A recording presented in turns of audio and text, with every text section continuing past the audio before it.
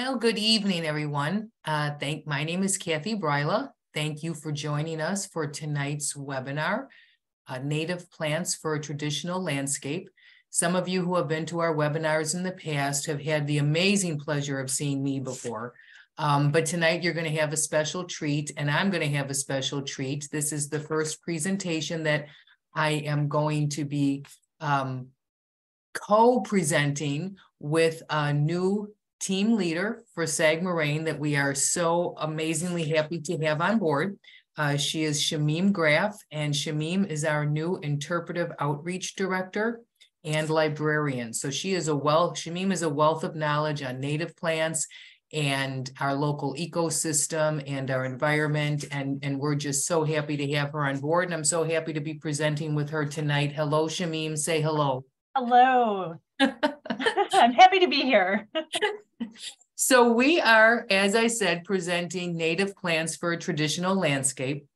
And I'm going to start out, for those of you who haven't been with us before, talking a little bit about what Sag Moraine does, who we are. And we're going to talk a little bit about why planting native is so important.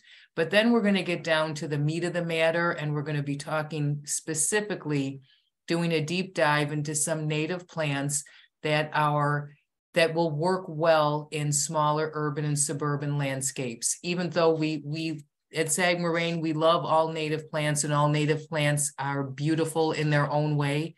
Some, however, may not be everyone's taste for a traditional suburban or a smaller urban or suburban landscape.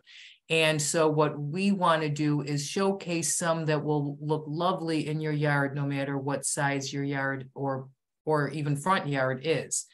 And with that, I would like to, let me see, I wanted to also,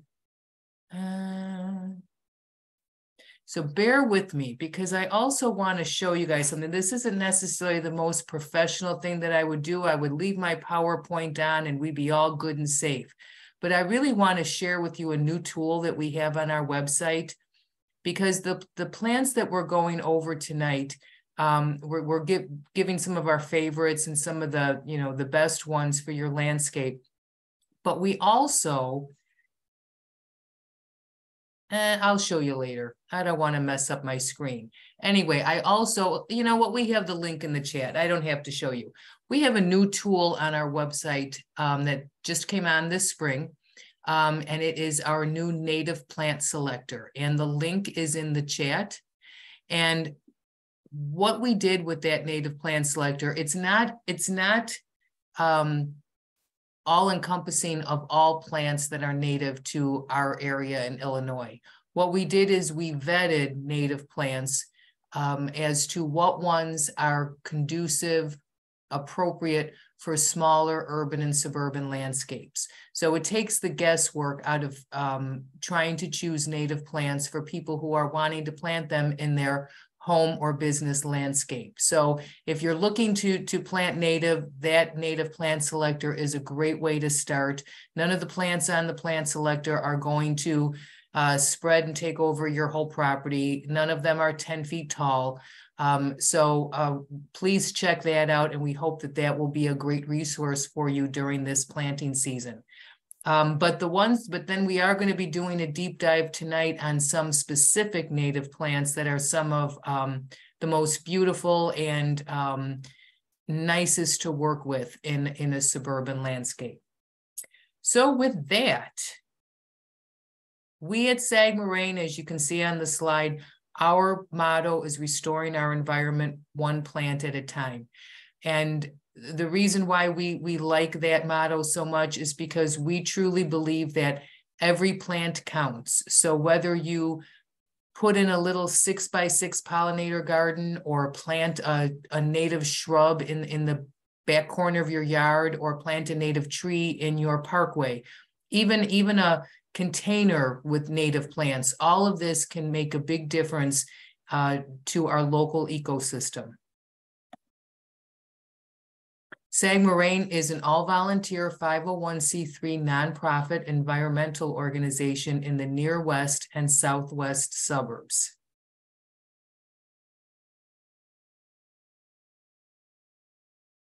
And our mission is to restore native plants to our residential, business, and public landscapes through community outreach and education. And Shamim will soon be doing some explaining as to why we think this mission is so important and why we hope you will think this mission is important as well. Our beliefs: we believe that native plants are the foundation of our food chain and must become more widely utilized to improve the ecosystems that sustain all life. And we believe it, so therefore it's true, so you should believe it too. Just kidding. But you should believe it. and what we do.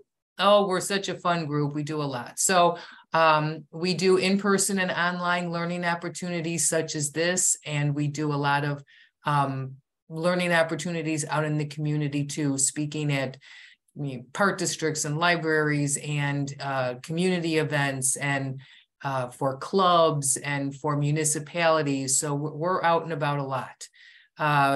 By doing that, we engage in a lot of community outreach, trying to spread the word about the importance of native plants. We assist people in obtaining and selecting native plants, and we do that largely through our new native plant selector and our upcoming native plant sale. We're committed to trying to make native plants more readily available to these near west and southwest suburbs and affordable. We do garden projects, sponsorship, and oversight. We do nature appreciation experiences for both children and adults. We've recently launched our youth education program, so we're very excited about that. And because we're such a fun group to hang out with, we also do some purely social activities having to do with nature. So with that, I am going to turn things over to Shamim for a while. Let her rip, Shamim. So before we actually get to those lovely plant pictures, and you can start making your wish list, we wanted to just take a minute and talk about why it is that we think this is so important. So if you've gotten to see the prequel to this webinar, Restoring Our Environment One Plant at a Time, this is going to be a refresher for you. But if you haven't, we just put the link in the chat. Thanks, Mary. And you definitely should check that out after this talk. So we're just going to do a quick little overview. So native plants are the foundation of a healthy ecosystem. But what's an ecosystem? It's a geographic area where plants, animals, organisms, and weather interconnect. And so you think about these systems that have evolved and formed over thousands of years. And where we sit right now, for most of us joining this webinar, that ecosystem was a prairie. Sorry, I did that by accident. No, you're fine. Go ahead. And so that ecosystem creates these great habitats for all of the animals, plants, all the organisms that live in that area. And we can have large-scale habitats and little teeny micro habitats for all kinds of things. So native plants, people often ask what makes a plant native. And it's one of those plants that has been here for that long haul, that over hundreds, thousands of years have evolved and developed in conjunction with all of the other animals, insects, everything living in that environment. A non-native plant is one that we ourselves have introduced to this area, whether intentionally or accidentally, that didn't used to be here. And a weed is just quite simply a plant that's not valued where it is. That can be a native plant, it can be a non-native plant. It's just simply one that we don't want where it is. Now, most of our weeds that we think of, like dandelions, some of our clovers, things like that, they are non-native.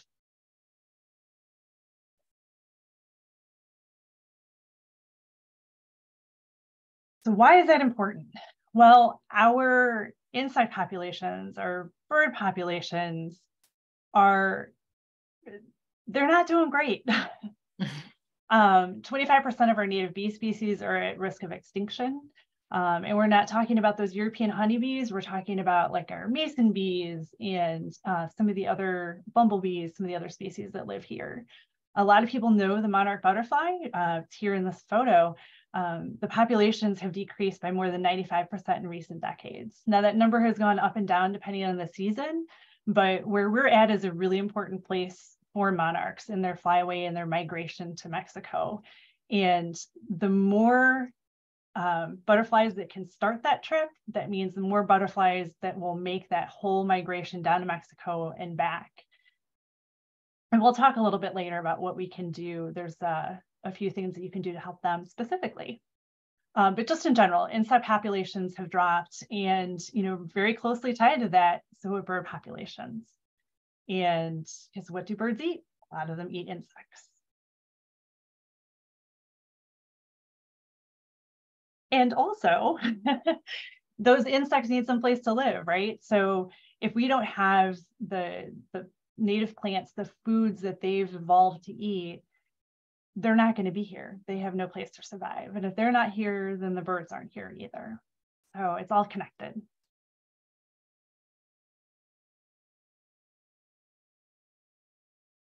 So there's a lot of, like I said, everything has co-evolved together. There's a lot of pollinators that their larvae can only feed on very specific native plants.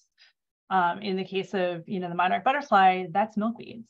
A butterfly could lay an egg on a different plant, but they're not going to, because that caterpillar isn't going to be able to eat that food and grow up into a butterfly. That caterpillar needs the nutrients it finds in the milkweed plant, and really only the milkweed plant. Some pollinators are really specific. Some are a bit more generalist in what they're able to eat, but if we aren't providing those native plants, they're not getting that food. And so it just continues up the chain, that nectar, the pollen that they can get keeps them, able to reproduce. Some are able to get foods from non-native plants, but at the end of the day, the ones that they have evolved with are the ones that they get the best nutrition and energy from.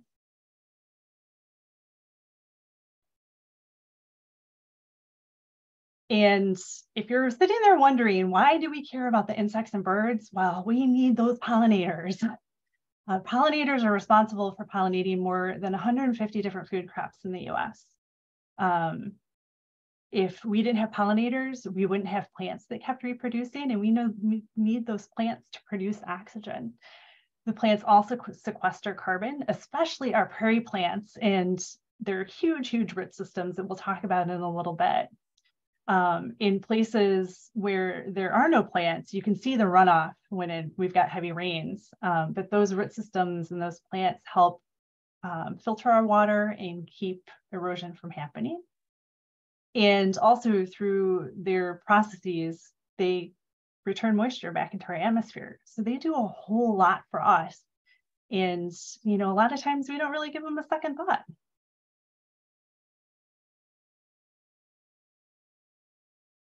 And birds need those plants too. So like I said earlier, there's a lot of birds that feed on insects. Caterpillars are not just a delicacy, but really it's fundamental for birds to grow up. I think Kathy, you had run across a statistic about just how many caterpillars it takes to feed a single brood. Mm-hmm. It was like 9,000, and that's according to Doug Tallamy, who's an entomologist. 9,000. It's huge numbers. I mean, just think about where are they getting all of those caterpillars from as you look around your neighborhood.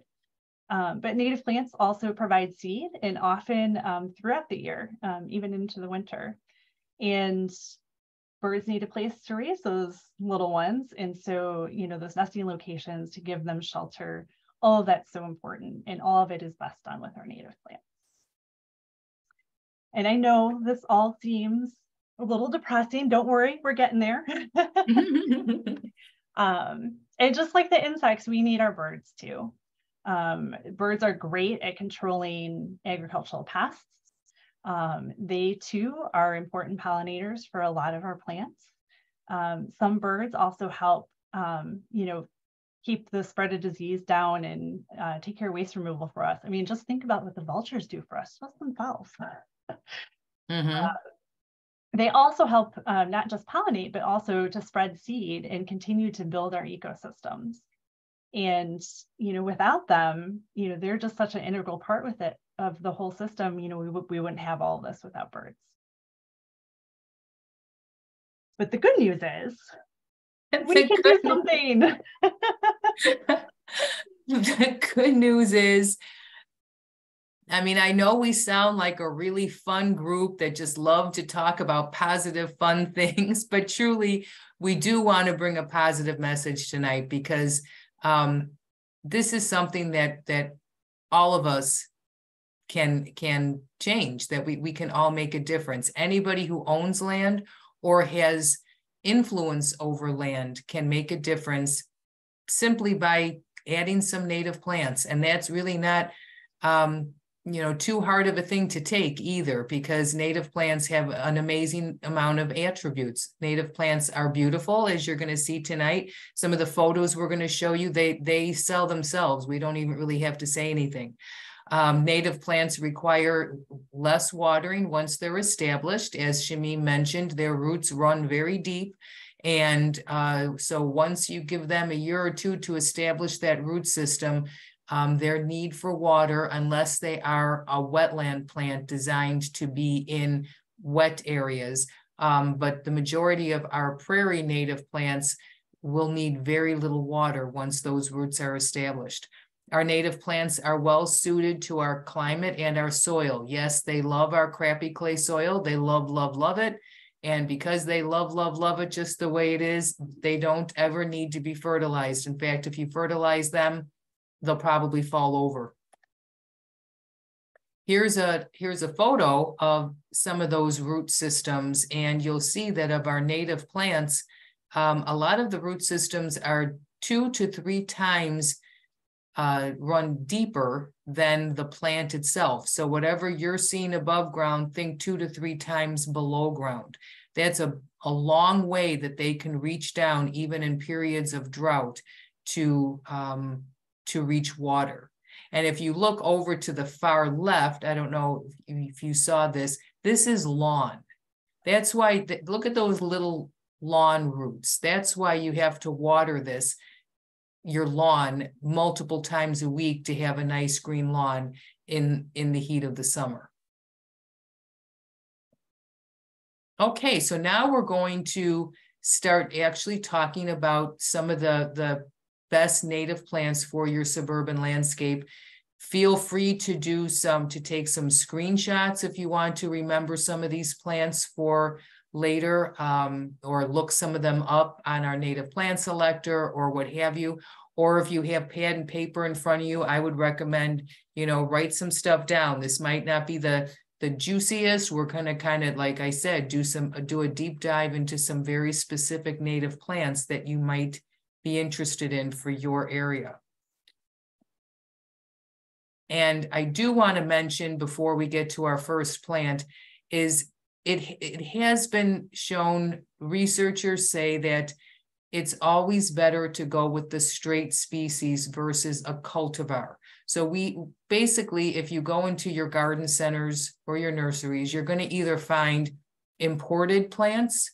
These are plants that never will be native to this area. They came from Europe, they came from Asia. Then you'll find what are called cultivars.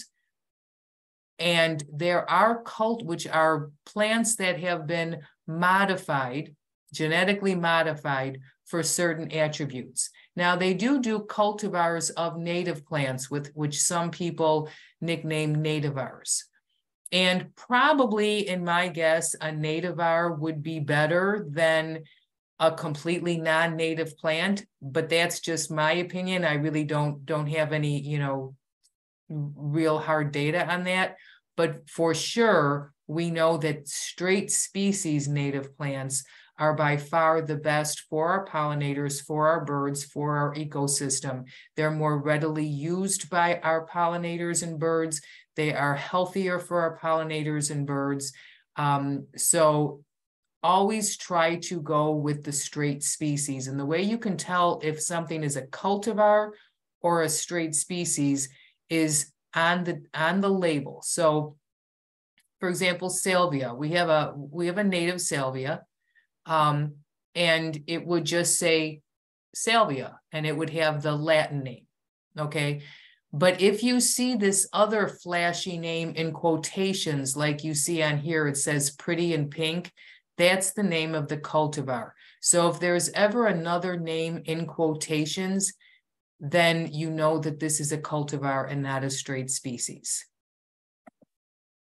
Okay, on to our lovely native plants. So the first one we're going to start with is this lovely low mounding, gets about 2 feet tall and 2 feet wide, native milkweed. So this is one of the plants that is very important for our monarch butterflies.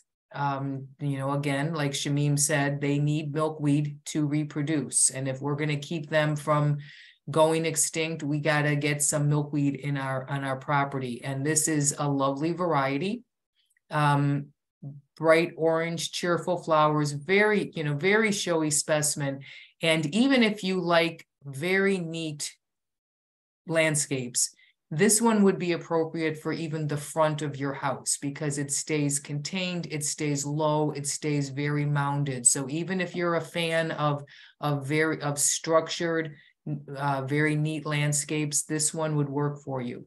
It likes dry, well-drained soil, and not only the monarch, it's going to attract many varieties of butterflies, and it also attracts other pollinators as well as hummingbirds.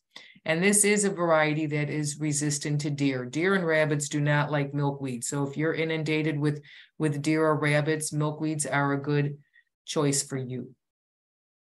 This is one of my personal favorites. I know that doesn't necessarily mean anything to you, but I had to put it out there. I love blue false indigo. I think that this is just a lovely plant.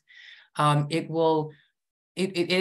comes up from the ground every year, but once it establishes that nice root system, it will look like a shrub in your landscape, but it'll be a shrub that dies back each year to the ground. Perfect for a formal garden. Again, this stays very mounded, and it's covered in these beautiful lavender purple flowers in June and July, likes full to part sun, medium moisture. This is a caterpillar host plant and loved by pollinators. And this is a keystone plant in our area. And one thing that we didn't mention in this we go into more in that previous presentation that Shamim mentioned, but a keystone plant is one that has an exceptionally high amount of ecosystem value. So if you have a limited amount of space and you want to make the most ecosystem bang for your buck, try to incorporate some keystone plants. There's a whole list of keystone plants on our website if you would like to refer to that. But basically, this is based on how many critters or creatures in our ecosystem does this feed. And if it feeds a lot of caterpillars, then it is considered to be a keystone plant. Okay, black-eyed Susan, such an easy plant to grow. If I don't care if you feel that you have a black thumb and you can't grow plants, try black-eyed Susans. This is, you basically, maybe water it a little bit the first year or so, but this is pretty much a plant and leave it plant. With great ecosystem value. It too is a host plant, has a very long bloom season, and look at those gorgeous flowers. They're like a big smile. Only gets 1 to 2 feet tall, dry to medium soil, tracks a whole lot of birds and butterflies. And this is one that, it's been very interesting as I've incorporated more and more native plants in my garden, to watch the garden in the winter. We think of gardening as a spring, summer, a little bit in the fall event, but to watch the birds feed off of my native plants in the winter is just so amazing. And, if you plant native plants, you're going to have birds around even in the cold of January. And this is one of the plants that I noticed they especially love the seed heads if you leave the seed heads on all winter. And the best part is no bird feeders to clean. That's right. That's right. Lead plant. I just think this is a really cool plant, and you don't see many of them. But this is one of our original shrubs of the prairie in Illinois. So this is a very ancient historic plant in our area, and it's a lovely plant. It has this iridescent gray foliage, and it only grows 2 to 3 feet tall. It does like full sun, medium to dry soil, and it's extremely long-lived. And this too is a butterfly host plant and loved by pollinators. And again, it's a keystone plant in our area. It'd be great to see more of these go in because they're so lovely. I don't know why that they you just never see them, and they're gorgeous. Okay, and one more before I turn it over to Shamim. So this is Prairie Blazing Star. Is it? So my Zoom thing is covering this up. Does that say Prairie Blazing Star, Shamim? It does. Okay. It's covering that up. Okay, so this is an iconic native Illinois flower. I mean, look at the beautiful spikes. Pollinators love it. It'll grow 3 to 5 feet tall. This one likes not necessarily the driest of soils. This likes medium to moist soil. And this too is a host plant and attracts tons of pollinators and other beneficial insects to your garden. So it's just a gorgeous, joyful plant. And with that, take it away. Yeah, so this is our native foxglove. You've probably seen all kinds of cultivars of foxglove over the years. It's got these beautiful white flowers and is, amongst these plants, another one that's not too tall, about 2 to 3 feet. It'll tolerate shade, part sun, a little bit of shade. And of course, that full sun, like a lot of our prairie plants love. It does like that little bit moisture of a soil, so not too dry, but it'll give you these gorgeous blooms in the middle of the summer. And of course, if you're looking to attract some of our native bees, this is a great choice, but also hummingbirds and all kinds of other pollinators, and also host plants. So, and if the deer are visiting your yard, this is another one to add to your list as a deer resistant plant.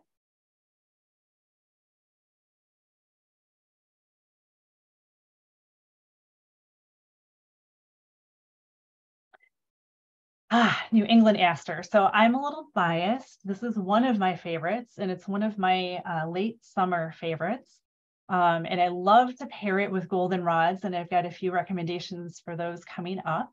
As you can see, like that purple color is just absolutely stunning.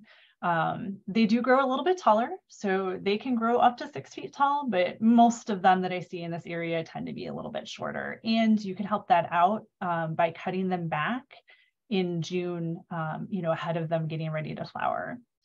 So not only are they gorgeous for us to look at, but they're also really important for migrating monarchs and other birds and insects too, because they are such a late season flowerer. they're a great little rest stop on the way to get a bite to eat. So they do like that fold apart sun and that medium to moist soil. But you can't go wrong with this one. Love those New England asters. We've got another milkweed. So swamp milkweed is actually one of the favorites of monarch butterflies. Now, we should plant all the different milkweeds, so don't feel like this is the one you have to choose. But this is the one that, given the choice, monarch butterflies tend to lay their eggs on and have successful caterpillars.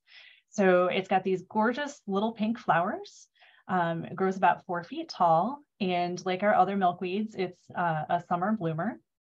So this one likes conditions that are a little bit wetter. So it's not going to do well in those really dry areas, but if you've got a place that tends to be a little bit more wet or doesn't completely dry out right away after a rain, that's a great place to put swamp milkweed. And you'll have lots of other pollinators come visit it too, because who can resist that?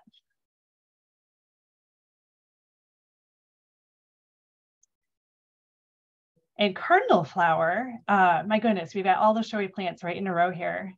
This is a hummingbird magnet.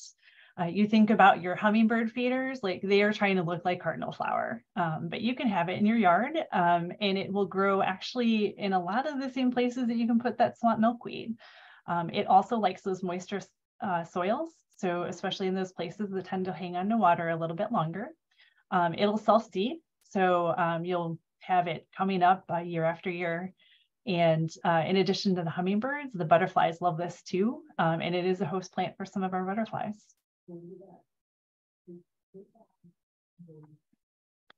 So if the New England aster was a little too bright for you, we've got this smooth aster, which, as you can see, is just a little bit more pale. It tends to be just a little bit taller, a little bit wider than the New England aster. But, you know, like we said earlier, we've picked plants that tend not to be too aggressive spreaders. And while some asters can be that, this is not one of them. It's, you know, easy to grow. It does like full sun, but it can handle those soils that are a little bit drier. And it is also, you know, that later season, that, you know, late summer into fall for blooming. And, you know, like all of these, the pollinators and birds love it, especially, you know, as they're coming through migrating.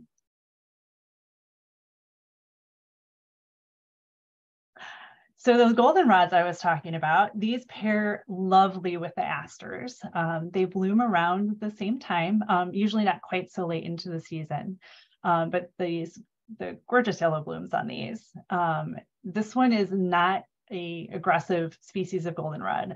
You might see goldenrod in places where it seems to spread. This one's not going to do that for you. It does like full sun, and it does like drier soils. And we're here to dispel the myth.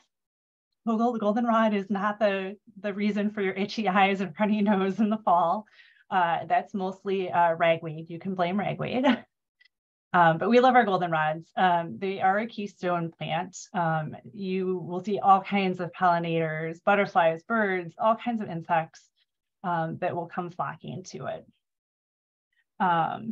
You know, this is, you know, another one of those deer-resistant plants, so you can't go wrong there. We saw our prairie blazing star earlier. This is our rough blazing star. You can kind of see in the picture that the flowers are a little bit different. They look curly. It only grows about 2 to 3 feet tall. It also likes that full sun and can do those drier soils. It does really good during those drought times. It blooms in late summer. And it's also, you know, a favorite of so many different pollinators. I just have to add in here, when you look at these flowers up close, isn't just amazing the beautiful intricacy of them? I love that. I joke that, you know, because they bloom during the summer, like, you know, these are like nature's fireworks, all these little pops of flowers coming up the stalks. It's like a work of art. It really is. Oh, you're going to have to take this one, Kathy. So another one of my favorites, and this was a favorite of mine before I even was new enough to be planting native, but I knew that I purchased one somewhere and put it in my garden, and it was covered with pollinators for months. And not only was it one of the longest blooming plants that I had, but it was the one that when this thing was blooming, everybody was there. This was like the place to be. This was the happening place. And so this is anise hyssop, or blue hyssop. Again, I can't stress enough, it has such a long bloom season, beautiful purple upright flowers like this. It's very formed. It doesn't fall over. It is, calling it a pollinator magnet is an understatement. They love the nectar of this plant. You can also use this as an herb for cooking. If you crush the leaves or rub the leaves, it does smell like mint or licorice. I think it smells like licorice. It likes full to part sun, medium to dry soil, and again blooms, you know, July, August, September. Just a lovely, amazing plant. Attractive foliage too. And the birds love the seeds in the winter if you leave the seed heads up. Love it. And they love the seed heads of this one. Anyway, go ahead. They absolutely do. It's no lie. Like the goldfinches and other birds will come flocking to this, but this is purple coneflower, echinacea. If you've seen it in teas and stuff, this is that plant, or at least a variety of it. I think of it as the quintessential prairie plant. It's a little bit taller, so it'll get about 3 to 4 feet tall. So it's great as, kind of one of your background layers there. It does like that fold apart sun, and it tends towards the little bit drier soils, but these beautiful flowers you'll have in late summer into early fall. Hummingbirds, they're going to be passing through that time of year. Love this. The butterflies, bees. And like we said, it's, the birds will feed on in the winter, and it adds a little bit of winter interest to your garden.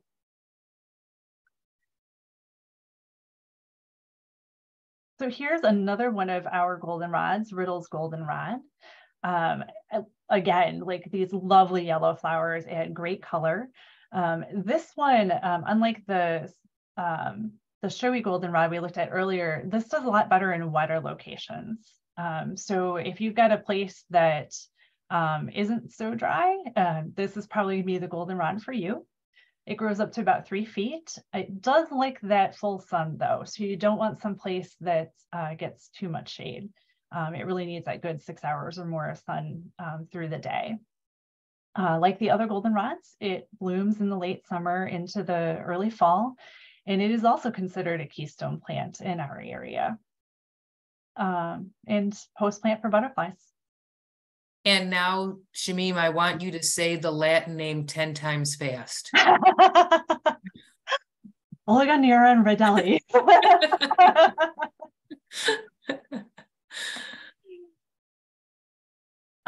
This is one of my summer favorites, wild bergamot. You might know it as Monarda. There are a lot of cultivars of Monarda that you can find at the garden center. I've got Monarda in my front yard, and it is just nonstop action the whole time it's blooming. It's a very popular nectar source for bees, butterflies. I haven't seen the hummingbirds here, but I know people who have. It can grow 2 to 5 feet tall. It just kind of depending on its conditions. It does like that full sun, but will handle part sun. It can kind of span that range between dry and moist soil, so it's really pretty adaptable. And these are your summer blooms. You'll get a little bit into September, but this paired with any other yellow flower is just stunning. And it's go ahead. Oh, that's it. I just was going to add to this before we switch over is mine bloomed heavily last year for the first time. I have 2 of them, and I had these. I mean, I see bumblebees in my garden, a couple varieties every year, but all of a sudden on this plant, I was seeing these 2 varieties of really cool, different bumblebees than I was used to seeing, bigger. And they were all over this plant for the few weeks that it was blooming. And then when they were done blooming, the bees were gone. So I got this treat. So whatever it is, I mean, how they're finding this plant and then leaving, they never went on my other pollinator plants, like so many native plants, like so many others do. So they must be, really seeking out certain types of pollen and nectar. But it's amazing how the more variety you plant, how many more species can be drawn into your yard that are really looking for specific flowers. Yeah. I need to pay more attention this season to see just who else coming to visit. But it really, native plants are like Pokemon. You can try to pick one of them, but you need to collect them all. I like that. Okay, so I'm going to talk about Golden Alexander and talk about Latin names. I've always really liked that Latin name, Zizia. Me too. It's cute. And it's a cute plant, and I see it coming up out in my garden. I have some in the front and the back, and I just love this. It's just so fresh. It's covered in large, brilliant gold flowers, and it only gets to be about 1 to 2 feet tall. And again, it blooms in spring when everything is kind of fresh and new, and it's just a really joyful plant. Very easy to grow plant, and it's wonderful in great heavy. So if you have like really heavy clay soil and you just have a hard time with many plants, this one just loves that. And it'll grow in a wide variety of locations, whether it's full sun or even part shade. And it likes medium to moist, even to wet soil. So this is just a really adaptable, easy to grow plant, very low maintenance.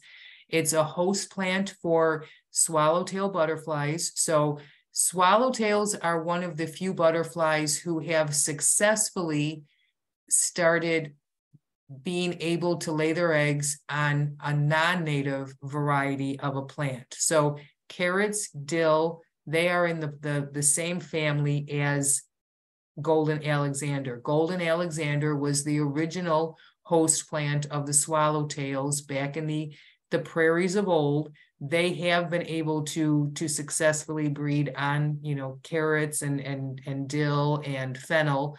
Unfortunately, most butterflies have not been able to, and moths have not been able to make that jump to a non-native plant.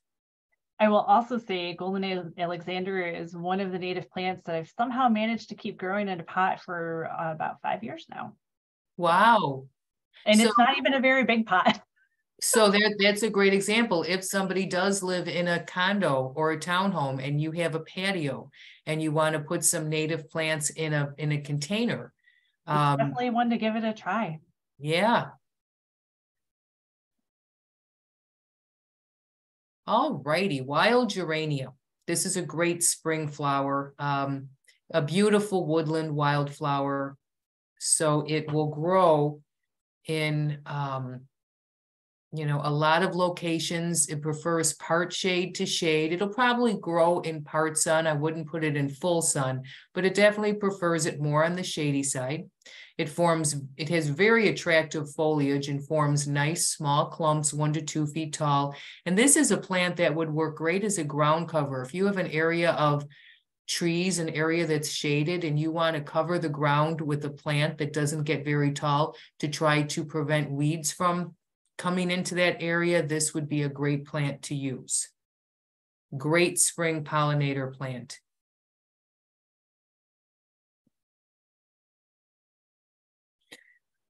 I know I say this about every slide, but I just love these plants. I think these flowers are just so amazing. Talk about a work of art. So this is our native columbine. If you've been in garden centers, nurseries, you may have seen some some cultivars of this plant, some purple varieties of this, or some solid yellow. I mean, this is a plant that they have done a lot of, created a lot of cultivars of. But our native columbine, which of course is the best, is this red and yellow color. It blooms May and June and only gets to be 1 or 3 feet tall. So as you can see, native plants are not all 10 feet tall, waving prairie plants. This is a nice small plant that is very adaptable. It can grow in dry to medium soil. So only the wettest of soils is going to be a problem for this plant. It can grow all the way from full sun to complete shade. Now, does it get more, easy to get along with than that? And it attracts a variety of pollinators. It's loved by birds, and it is a host plant for species of our butterflies and moths.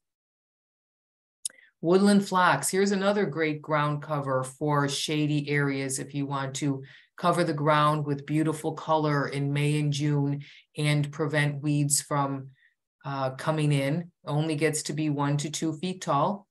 And I just today, when I was out in the yard, I got my first flower on one of these. It's full with buds, but the first flower opened today. Whoops-a-daisy.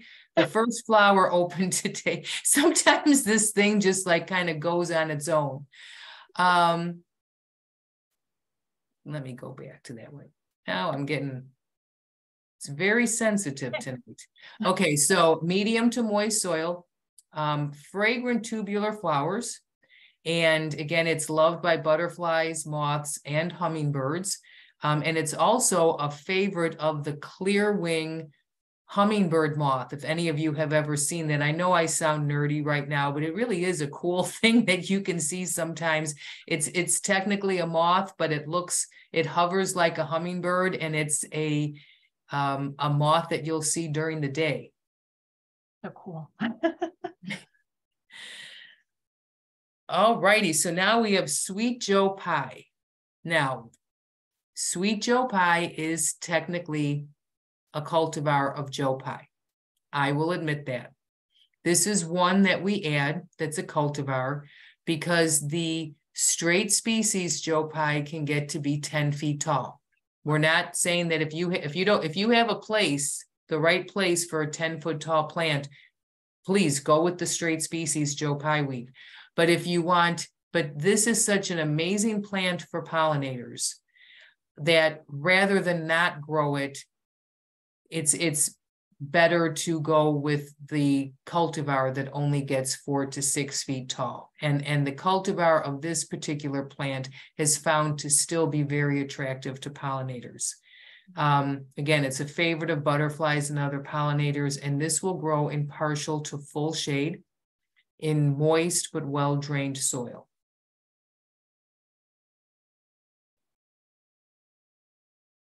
And now wild ginger, another wonderful heart-shaped leaf ground cover for those shady areas under trees and shrubs to prevent weeds and just form a lovely lush carpet of green. This can help fend off weeds and invasive plants. Again, it prefers part to full shade, medium to dry soil, and it too is a butterfly host plant. We're going to switch it up a little bit, and we've got a few grasses that we've selected. I know we think of prairie grasses as being those tall, wavy things in the wind, but we've got some that will look great in your yard. The first here is little blue stem, not big blue stem, but little blue stem. So about 2 to 3 feet tall. As you can see, it forms these really beautiful clumps, the kind of landscaping you see all over now that's just so popular. It's got this gorgeous foliage. It's kind of a bluish green, and it really does form a nice mound. And in the winter time, fall and winter, you'll start to get that really like bronzy color. So it's just gorgeous all the way around. It does not, however, love our super clay soils. It really likes a more well-drained environment. It does want full sun. But it's a host plant for butterflies. And again, it's another one that's deer resistant. Kind of on the other end of the wet spectrum, we've got switchgrass, which actually doesn't mind those moist soils so much. It also forms these great clumps. It's a little bit taller. It can grow up to 6 feet tall. As you can see in the picture, you start to see those seed heads, and then the rest of it's going to follow with those gorgeous golden colors. It does like the full sun, but it provides winter interest. The birds are going to love it. Butterflies are going to love it, and it is also deer resistant. And one of my favorites, prairie dropseed. I like to call these nature's tiny fountains. They grow in these little clumps that kind of grow up and kind of flap over into these little, you kind of see in the picture, like this little fountain. So it grows 2 to 4 feet tall, but don't be freaked out by that 4 feet, because when it throws up its seed heads, that's really the stalks that are the tall part. It stays more mounded to the ground. It does like full sun and that dry to medium soil. So you'll see that flower in August, September-ish.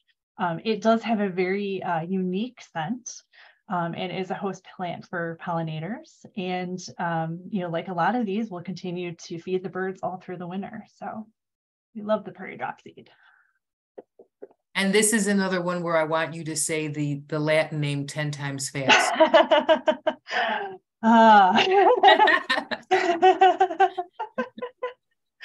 Okay, let's let her off the hook. Like, I need my brain to wrap around that. They say if you don't know how to say a scientific name, just go for it like you know it. There you go. So let's move into shrubs a little bit. So this is the red twig dogwood. You can see both its flowering pictures on the right, and look at those gorgeous stems through the autumn and into the winter. Like this has it all. The white flowers are loved by the pollinators. It's got berries later on this season, and it grows about 6 feet tall. So, you know, this is one that needs a spot, that corner of your house, or, you know, that little focal garden that you might have. It likes the part to full sun and that medium to wet soil. It can really deal with those wetter areas, and is a butterfly host plant. And then we have winterberry, which is our native holly. So if you've ever wanted holly, this is the one for you. It is not evergreen, but it has these amazing red berries that will stay on into the winter, as long as the birds, you know, haven't completely finished them off yet. Mm-hmm. It's got flowers in the early summer, and you'll see pollinators coming to check those out too. It does grow about 6 feet tall, and you can put this just about anywhere though, unless you've got a super dry soil. It can do full sun, it can do shade, it can do those medium soils, wet soils. It does it all. And it's a host plant for 34 species of butterflies and moths. It's pretty impressive. And the New Jersey tea. So again, like, I love so many of these plants, but this one I think is the perfect little shrub to have like in front of your house, because it only grows about 2 to 3 feet tall. So it's not going to block your front windows. It has these gorgeous flowers in July and August. It is pretty drought resistant. Like, it can deal with those drier soils as long as it's well drained. So it doesn't like to keep its feet wet. In full to part sun. Hummingbirds, pollinators, it's a host plant. You can grow them in little clumps and make yourself a little low growing hedge. It's just a really lovely and versatile plant. And one thing I want to add to this one that I learned the hard way is that yes, rabbits love this plant. So so I planted it a couple of years ago, and during the winter they chewed it off to nubs. And this was the only plant they disturbed in my native plant that they disturbed in my garden, but they chewed it to nubs. This must be like the Snickers of the rabbit world.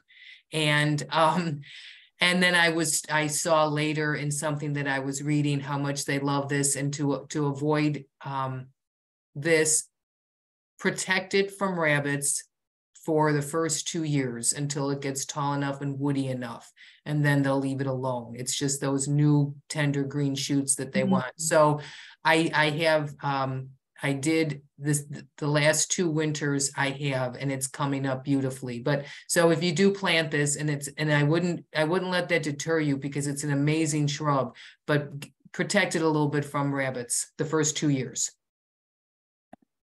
Good advice. So this is vernal witch hazel. If you are a fan of forsythia, which is blooming right now, you'll see those little yellow flowers. This is the perfect native alternative. It also has yellow flowers. It blooms about this time of year. It grows about the same height, that 6 to 10 feet that you might see with a forsythia. But it's very tolerant of soils. So you can plant it in a wetter area, a drier area. And it's one of those really early food sources for the first pollinators to either emerge or, to get here in the spring. It's also a butterfly host plant, and like a lot of the others we've had here, deer resistant. So I don't know about rabbits with this one though.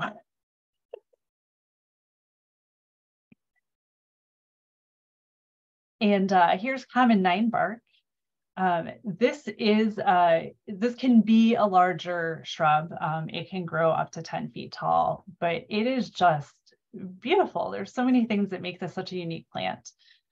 You can see from the pictures, like it really fills out. It's got these gorgeous, like pinky white flowers in the early spring. And in the fall, you'll get yellow colors for it. And in the winter, it's got the bark peels. And so you've got something to look at all through the year. It also will tolerate, if this is a bit too much plant for you, you can trim it back and keep it more as a neat hedge. It can do full sun, it can do shade, everything in between. So you've got a lot of versatility with this. And it can do dry to moist soils too. It is loved by birds, butterflies, all sorts of pollinators. And, like I said, it gives you something really all year round.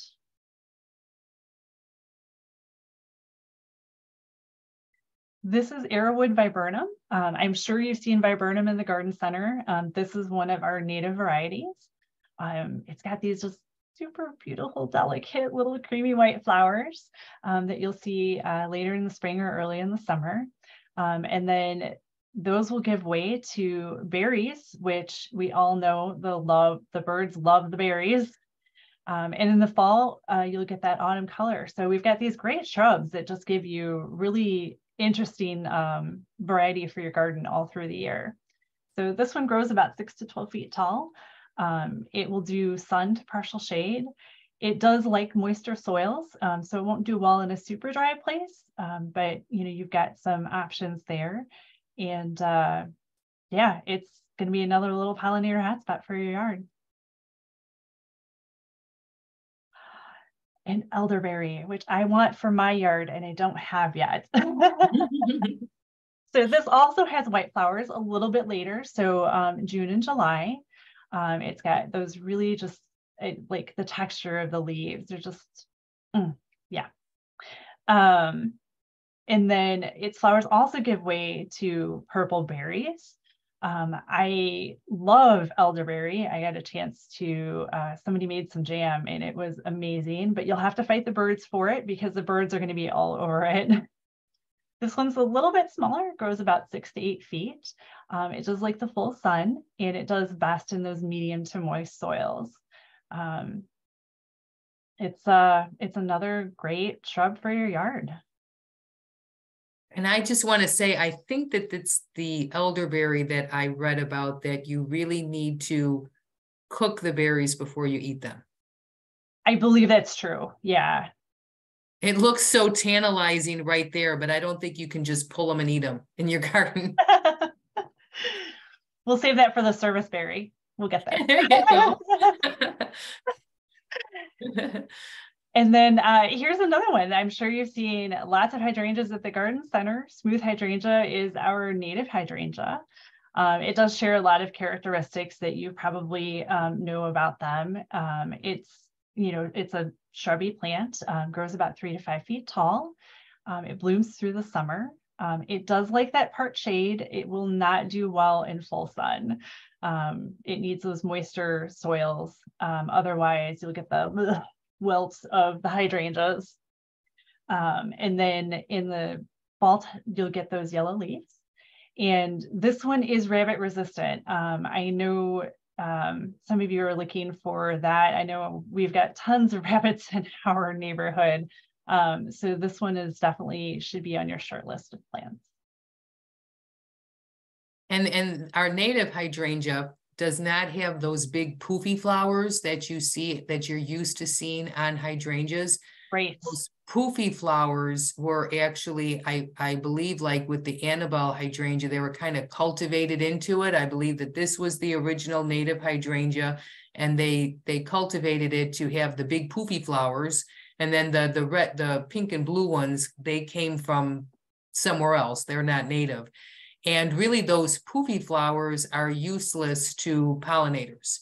These flowers stay more flat, but yet there's pollinators all over them. Yeah, and that brings up a good point too. We talk about the cultivars and the nativars. And from the reading I've done, the closer to the original flower in color and size and shape you can be, the better it is. Because that's what, our pollinators have evolved to be with. If they can't reach the food or it smells weird, Right. Yeah. So smooth hydrangea. It'd be like us trying to imagine you're going to eat a piece of chicken or a piece of cheese and it's purple. You're not even going to recognize that as cheese. All right. Okay, so trees. Yeah, so now we're going to get into some trees. So this is a dwarf chinkapin oak, and I know that you're not going to see these a lot of places. You're certainly not going to find these in your garden center, but they do have them at Possibility Place Native Plant Nursery in Moni. And this is a great alternative. Let me back up and say oaks are king and queen. Oaks are king and queen. They are the #1 keystone plant in our area. In fact, an oak is the host plant to more than 500 species of butterflies and moths. So the more oaks we can have in our neighborhood, on our property, the better ecosystem we're going to have. However, some of our smaller suburban yards and urban yards may not have enough room for a large oak, because most oaks do get pretty large. There are some varieties that don't get quite as large and would work for a parkway street. But if you would like to have an oak and you just really don't have the room for a full-size oak tree, consider this dwarf chinkapin oak. It's kind of like an oak shrub, actually. It only grows 10 to 15 feet tall, but yet it has all of the ecosystem benefits of a big, mighty oak tree. And it actually produces acorns at a much younger age than most oak trees. And as I said, this too will be the host plant to more than 500 species of butterflies and moths. And the red buds. So the red buds are starting to bloom now. And this is a tree that is a native plant that has, crossed over and become a popular landscape plant. However, a lot of them are cultivars of the original Eastern red buds. So really, you want to be sure that it says the Latin name Cercis canadensis, and it doesn't have any name in quotations, flashy name in quotations, to be getting the true native species. This is just a fantastic tree. I mean, all is right with the world when the red buds are blooming. It's one of the most beautiful spring flowering trees, smothered in those pink blossoms. It grows to be about anywhere from 15 to 30 feet tall. This is an understory tree, so it's an understory tree in our forests. You will find it out in the forest preserves, and so therefore it does like part shade to shade. So don't put it in a full sunny place, although the people across the street from me have two that are doing lovely on the west side of their house. Go figure, but for the most part, keep it in part shade to shade. It does like some moisture, and it attracts birds and spring pollinators, and it is a fast growing plant tree as well. It also, if you look at it close, it looks like the flowers are growing out of the branches. It's so cool. And sometimes they'll actually, the flowers will grow out of the trunk too. Yeah. In this one, it's very cool. And the pods that it gets in the fall are really attractive as well. They look like pea pods because this is in the pea family. Yep. All righty. So here's another great native tree, landscape tree, small tree. It's a serviceberry. Love that. They're kind of, mine is just finishing blooming right now. They have a very graceful, airy form. They can either be a large shrub or they can be trimmed into a small single stemmed tree. They for sure have 4 seasons of ornamental interest. The bark is attractive. The berries are amazing. The flowers are amazing. They have delicate white flowers in April. When the berries come, they are just, I mean, in my yard, they're gone before they're even fully ripened because the birds just love them so much. So I just love this plant. And, you know, in our other talk, Restoring Our Environment One Plant at a Time, we talk about, you know, the problems with the calorie pear trees. They've become an invasive species. And so this is a great alternative if you want a nice, fresh, white flowering spring tree, go with the serviceberry. And this will take more sun. It'll grow in part shade, but it will take more sun than the redbud that we recently mentioned. It is a fun game to play right now as they're both blooming, the calorie pear and the serviceberry, as you're driving through. Which one's which? You're right. The one that's the calorie pear is the one that stinks awful. Its smell is awful. And then, of course, like I mentioned before, our mighty oak. If you have you know, large property or you have enough room for an oak tree, there's nothing that you can do better for our ecosystem than to plant an oak. And they will grow, different varieties will grow 40 to 80 feet tall, full apart sun, moderate moisture. We have 20 species that are native to our area. And again, this says 456, but I've actually read something updated that from Doug Tallamy that says more than 500 species of caterpillars. Yeah, oak trees are like the apartment complexes of our native. That's a good way to put it. That's a really good way, yeah. Okay, so there are a few native maples in our area, and these are really important plants when they're flowering in the early spring for our early emerging pollinators. Sugar maple, silver maple, but a lot of people don't like those on their property. They can be soft wood, they can break, they can just get way too big, they can have aggressive roots. But this is a native variety of our maple that is less problematic and gorgeous in the fall. I mean, look at that color, and again, a very important plant in our ecosystem. So it'll grow about 40 to 60 feet tall, brilliant red fall foliage, and it'll grow in sun to part shade. And this is a keystone plant in our area.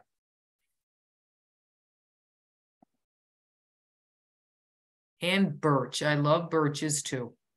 And I just heard today, I have a couple birch trees outside, and the goldfinch are just crazy about the seeds on a birch tree. So every year in late April or through May, all I hear is flocks of goldfinch in my birch trees squeaking. I just love that sound. It's like the sound of spring here. And I heard the first one today up there. I'm thinking, oh, I guess there's seeds forming.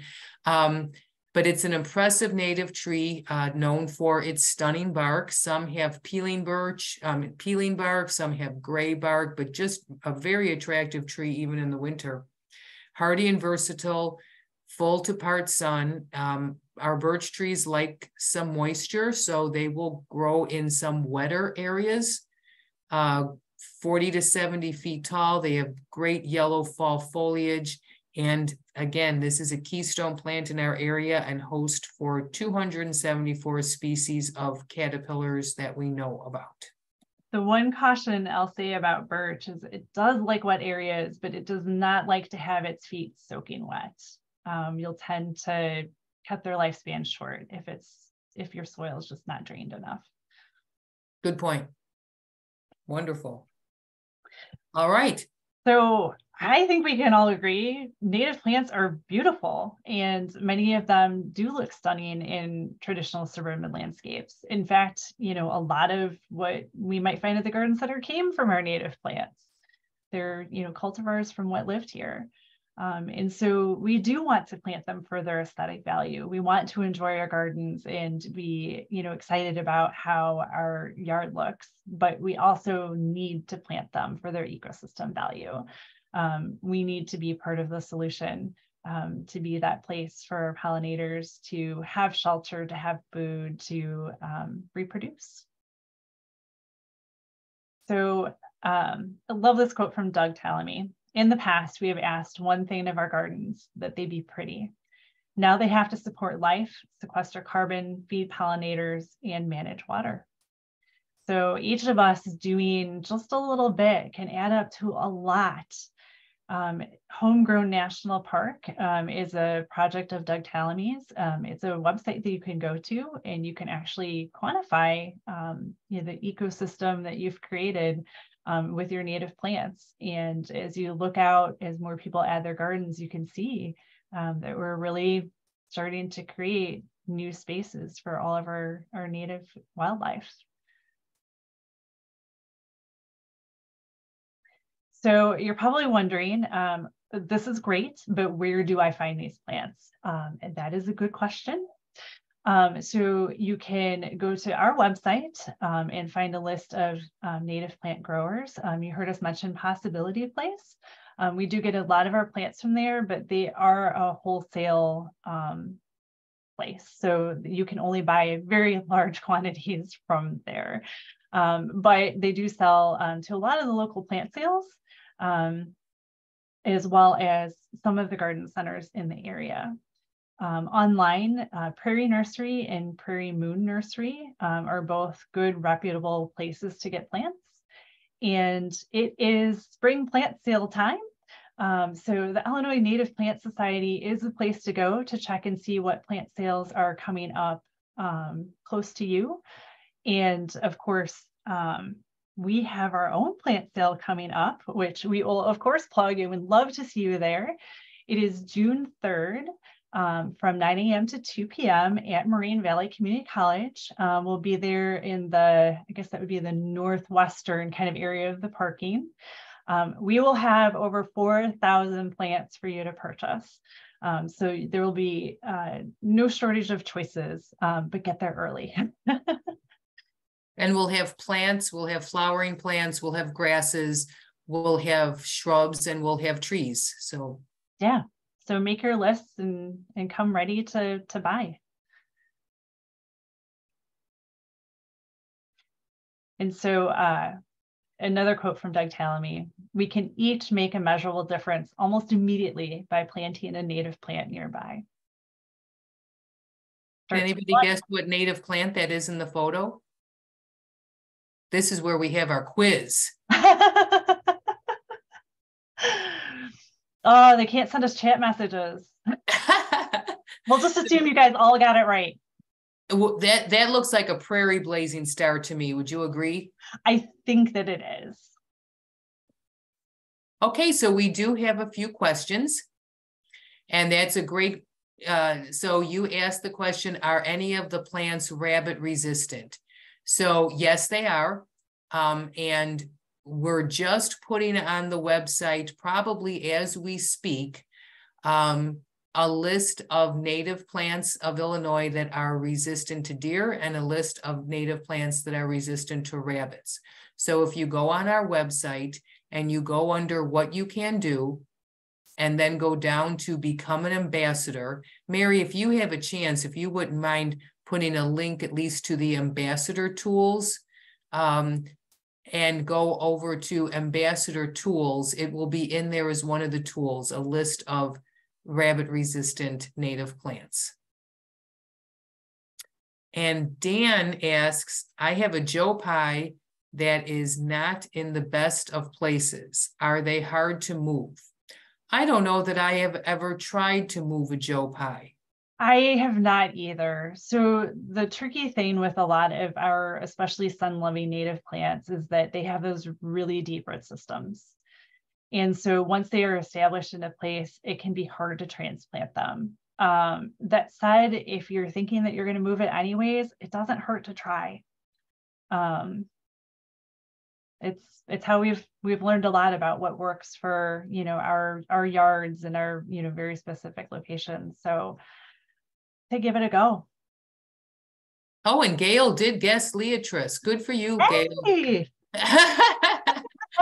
And, Kelly asked, this is a great question, Kelly. For the shrubs that have berries, examples, arrowwood, viburnum, do you need a male-female plant combo in order for the plant to generate the fruit?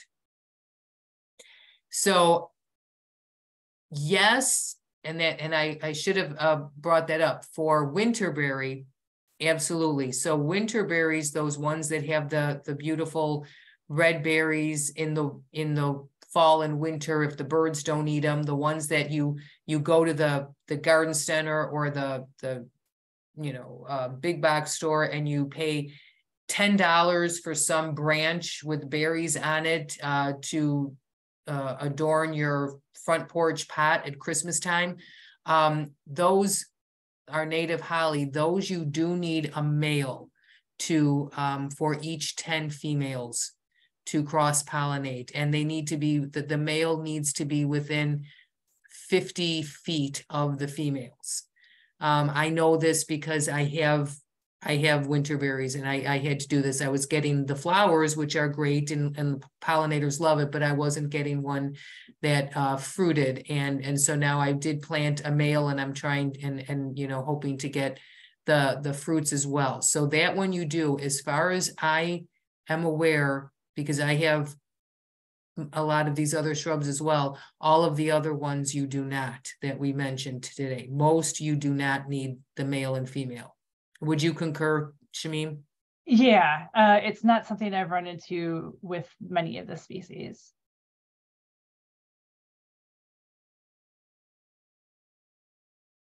Okay, Rose asks, are there any plants that should not be planted near each other? So there are, the plants that we talked about today tend to be not super spready. They don't get really aggressive with filling in an area, but it is definitely something to think about, especially if you're choosing some that do tend to be a bit more that way. Is you don't want a plant that tends to just kind of keep to itself to be planted right next to something that likes to spread out, because you don't want that to get overrun, especially if it's one that's going to kind of outshade and outcompete that a little bit. And I will add to that something that I learned that was kind of surprising to me, but sunflowers are just such an amazing thing for our ecosystem. The pollinators love them, and actually it's been found that the pollen of sunflowers is extremely nutritious to our native bees, and it actually prevents them getting diseases because it has an immune boosting effect on them, which is very cool. But it's also there's a chemical in all parts of the sunflower that inhibit other plants around it from growing. And so just be aware of that. So what I've started, so if you're going to grow sunflowers, have sunflowers in a place, don't try to grow other plants within them. Give them a section of their own. Are the oak trees you mentioned deer resistant? I think birch trees are, not sure about maples. The truth is I don't think that oak trees are particularly, that deer are a real problem with oak trees, but a hungry deer will eat just about anything. Even if when we come up with a list of deer or rabbit resistant native plants, if they're hungry enough, if they're starving, they'll eat almost anything. Just like if we're hungry enough, we'll even eat a rice cake. But they are, but that being said, if you live in an area that has a lot of deer, I probably would protect the trees during their first couple years. Would you agree, Shamim? Absolutely. And also, if you live near a lake or larger body of water and you have beaver, that is also a reason to protect your new trees, especially the newer trees, because those tender shoots, man, everybody loves them. Right. Once the tree gets bigger and the trunk, the bark gets harder. Yeah. then not so much of a problem. Yep. Is there a trick to getting lead plants started? I have just not been able to keep it growing. That's interesting. I know that it's not tolerant to an overabundance of water, and it really does like full sun. Yeah, I have not started lead plant of my own, but I know some folks who have been able to successfully grow it. Definitely in those first, that first year or two, our native plants do need a little more TLC than they will for the rest of their life. So, like Kathy said, making sure that it's not overwatered, but if it's getting dry out, it will need some. And I think lead plant is one of those ones, a lot of times when we say a plant needs full sun, it will grow in part sun, but maybe not flower as heavily, or maybe lean a little bit. But I think that lead plant really, really needs full sun. It really, really does love that full sun. Yeah.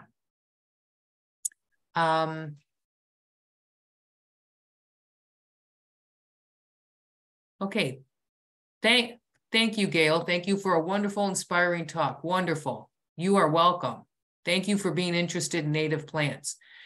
Asters, talk about holiday pruning schedule. The thing I would say about asters is some of the things that, we always say to, try to leave your native plants up over the winter for our birds to feed off of and to house any pollinators that are living within the stems. But the thing with asters, and that's a really good point, is sometimes people don't like how tall asters get, especially the New England aster. Sometimes it can get pretty tall and they can have a tendency to flop over. But if you cut it back, because it's a late blooming flower, if you cut it back even as much as in half in late June, then you'll have a much shorter plant, and it'll still flower profusely, because it doesn't start setting its buds till July. Yeah, that's a really good way to manage that. And don't fertilize it, because it just encourages it to grow bigger. You know what? Don't fertilize any native plant. I don't think there's a native plant out there that needs fertilizer. They nope. prefer no. Do you provide in-home yard consultations? Our yard has a wooded area, also an area that gets flooded every spring, and other areas that we would love to add native plants, and also learn more about invasive plants that we should remove. I don't know where you live. If you live in our area of the near west and southwest suburbs, we do go and give we will come and give a consultation, a site visit to members. And so become a member. It's $25 a year to support the Sag Moraine education and outreach mission. And we will come out if you are in that area. And also, if you're looking for somebody to actually, create a design for you, we'll come out and give you some general information about what kinds of plants might grow well in this area, and this plant maybe you want to remove because it's a buckthorn. And so we'll give you some general ideas. If you would like an actual design created for your garden, that would be much more attractive than a design I would create. We do have some people that we can recommend that will make a design for you. They can install it for you, or they can just create a design, and that they are listed on our website as well. But if you just want some general information, absolutely, we will do that.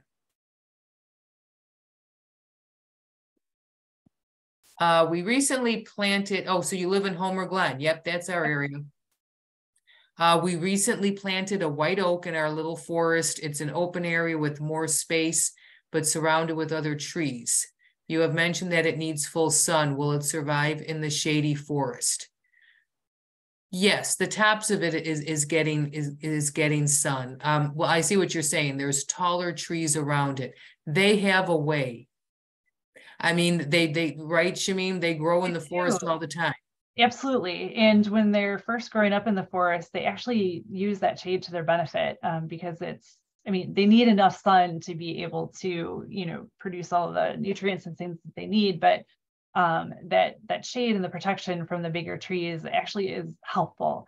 So as long as you've got a big enough space for it, that when it grows up, it's going to get that full sun, it should do well. Okay, well, that looks like all the questions. I want to thank you all once again for coming. And, please, we hope to see you guys at the plant sale coming up in June, or wherever you're getting your plants, or if you already ran out of room, kind of like me, and you don't have room for any more plants. Happy garden season, and thank you for planting native, and thank you for your interest in planting native. If you want more information to help you this year, please join us for our next webinar, which is on, is it May 2nd or May 3rd? It's Wednesday, May 3rd? I think it's May 3rd. It's Wednesday evening. Yep, May 3rd. Yep. Benjamin Vogt, the author of A New Garden Ethic, and his recent book, Prairie Up. We're very excited. He will be joining us, telling us how to start our native garden. So please sign up through our website and join us for that. And thanks again. And thank you, Shamim. It was a pleasure. It was great. Thank you all for being here. Good night, everyone.